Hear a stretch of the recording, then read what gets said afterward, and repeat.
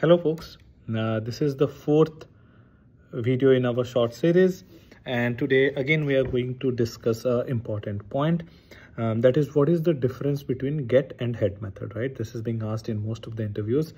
Get and head method are part of our API HTTP methods, right?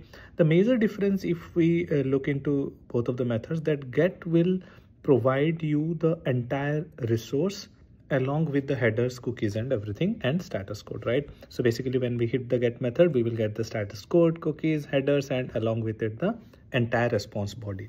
Typical example, if you want to fetch details of a user, then in the get method you will get all the user details from the server. For example, username, user email ID, user contact details along with the status code. But what happens in head method, it is exactly same as get, but it will not give you the response body.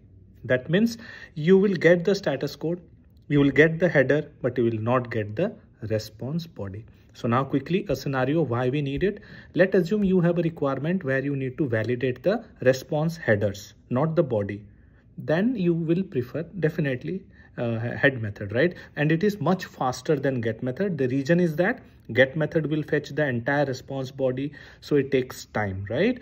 That's why head method is faster than get, but it does not have the response. If you have a requirement where you need to validate the response header, then definitely go with the head. Hope it helps folks. Bye bye.